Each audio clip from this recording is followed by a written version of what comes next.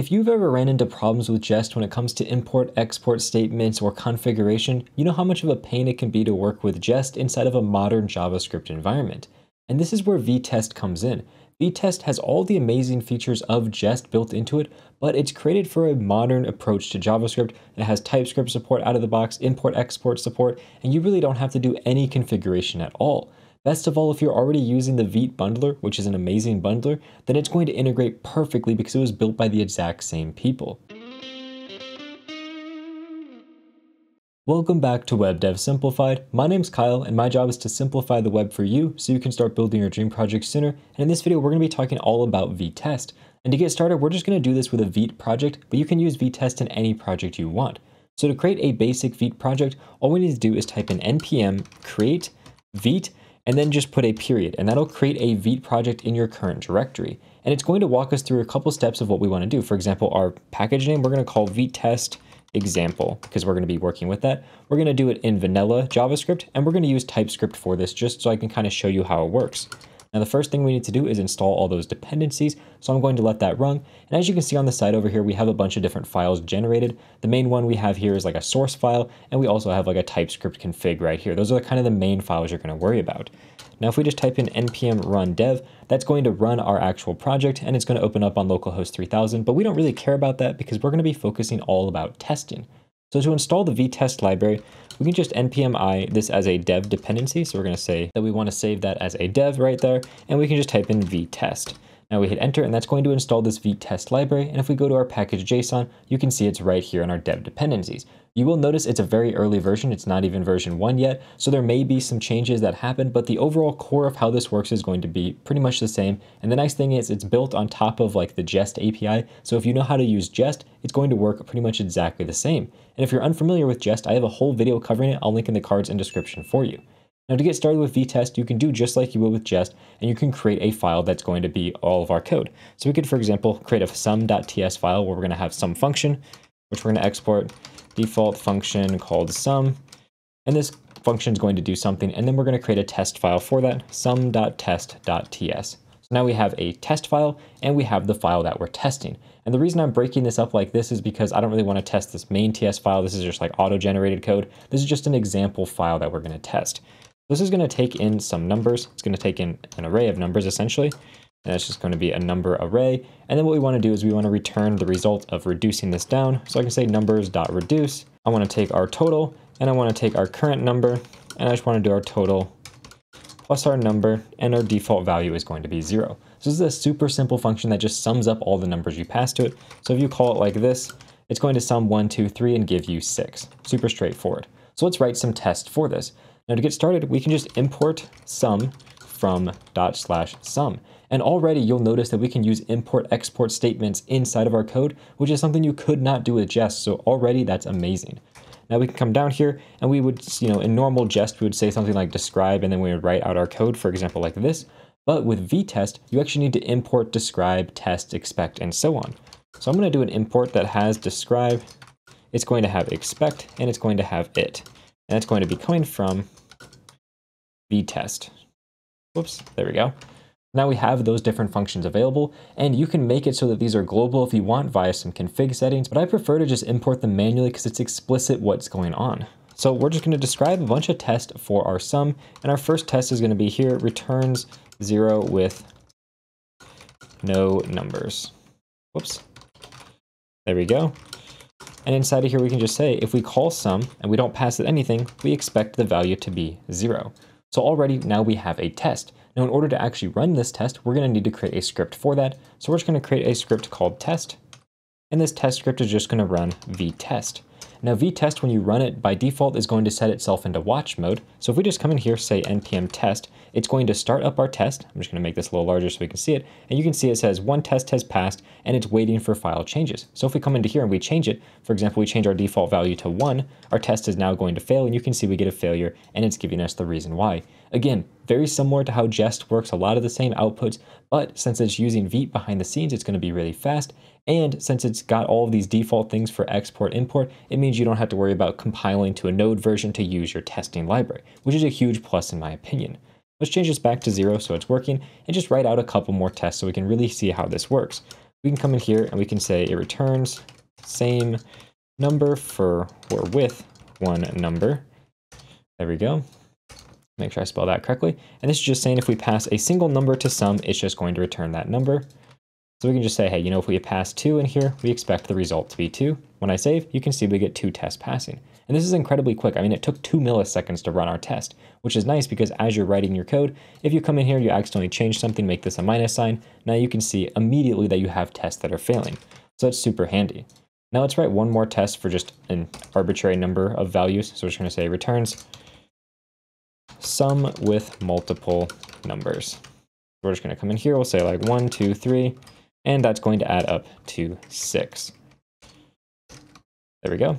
And if I save, you can see we now have 3 passing tests. Now, if you want to take this a step further, you can actually do a coverage report. So if we go back in here, we can change our package.json test to have -- coverage appended to it. And now it's going to give us a coverage report when we run this, and it's going to be in watch mode. So you can see it's saying that we're missing a dependency, so I'm just going to install that real quick. This is just a dependency that helps render out all of the different coverage data.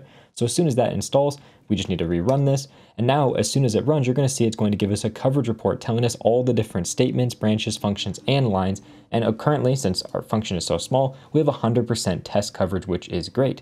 If I were to write some additional code down here, for example, return 0, and now I save, you can see that we only have 75% test coverage, and line 4 is uncovered in this file because none of our code actually makes it to this point because it returns right here. This is really useful.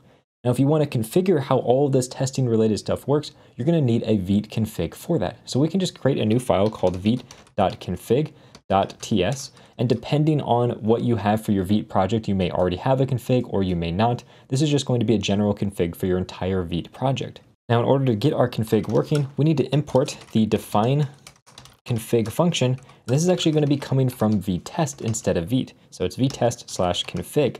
And this is because Vitest adds additional config operations on top of just your normal Vite project. And then we can just export the default of running this define config function, and you pass it an object. And in our case, we want to pass it a test property. This is going to define all of our test related configuration options. And the main one I want to configure here is our coverage option. And we can change how our reporter works. We can pass it an array. For example, if we want to have a text converter for our coverage, that's going to be right here. That's what this text is right here. But we can also add in, for example, a JSON version, or if we wanted, we can have an HTML version. So now what I'm going to do is I'm just going to close out of this, rerun it, and if we just give it a second to run, you're going to see up here we have this coverage folder, and inside of here we have a bunch of HTML. I can open up this HTML real quick, and I'll bring it over so you can see it. But you can see here essentially that we have all of the data for our test. We can click on this file and you can see all the lines that are run for all of our different tests. So it's a really easy way to see exactly how our code is working, what's all covered, and so on. And it's nice that it does this in HTML text. And there's a ton of different formatters. As you can see, there are tons of options that you can choose from for exactly what type of reporter you want for your coverage. Now, like I mentioned, this includes essentially all the stuff built into Jest as well as things that are built into Mocha, but it also adds a few additional features, such as the ability to test things in line. So instead of creating a test file like this for our sum function, since our sum function is so small and so concise, we can actually add the test directly into our sum file. So I'm going to take all of this code, I'm just going to move it into our sum.ts, just like this. And what we need to do is first get rid of this import because we don't need it anymore. And now we need to tell our code, hey, this is going to be our test code right here. So an easy way for us to do that is to create a single if check. And this if check is going to say import.meta.vitest. And if this is true, then that means we are currently trying to test our code. So we want to run all of this test code, and which make sure our indentation is proper. And also our import should be inside of here as well. So we can say const all of these values is equal to importing that meta.vitest. So this meta.vitest is just all of the additional Vitest library, essentially. So this allows us to only do this import when we're actually in testing mode and not when we actually run our production or development version of our site. So this right here is all we need to do, but you'll notice we get an error. For example, this Vitest is showing an error right now. That's because we're using TypeScript. So we'll fix that in just a second here. Let me just get rid of this test file because we no longer need it. And then we're going to talk about how to fix this error. Essentially, we just need to tell TypeScript that we have this Vitest property on our import meta. We can do that inside of tsconfig by just adding a types property. And this types property takes in an array. And in this array, we can just add our Vitest/import meta.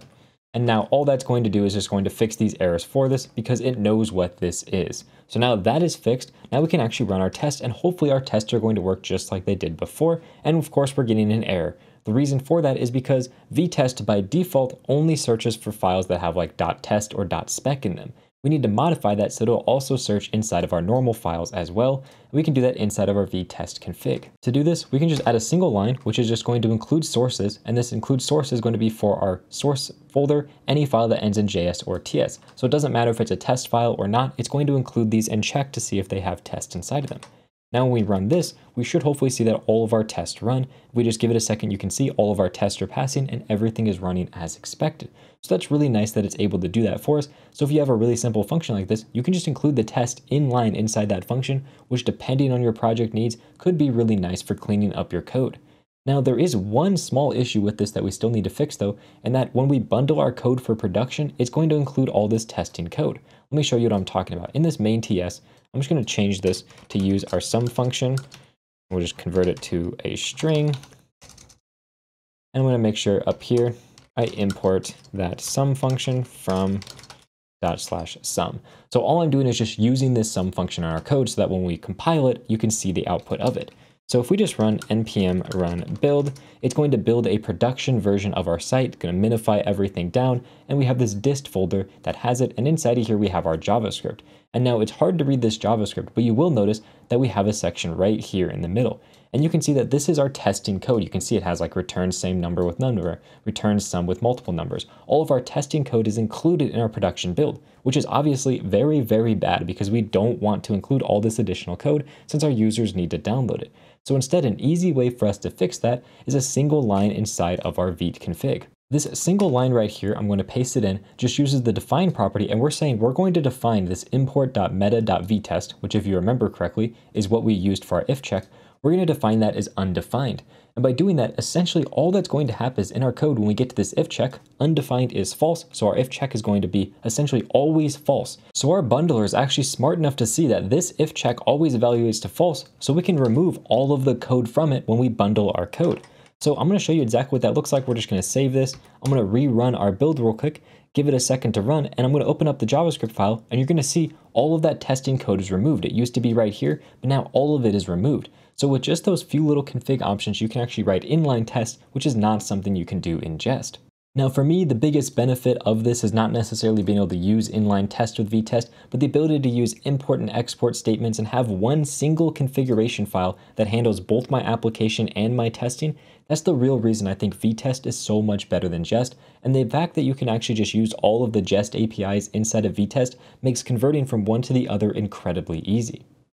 Now, if you truly want to master Vitest, you're going to need to learn Jest, and I luckily have a full tutorial covering everything you need to know about Jest. It's going to be linked over here, so I highly recommend you check that out. With that said, thank you very much for watching and have a good day.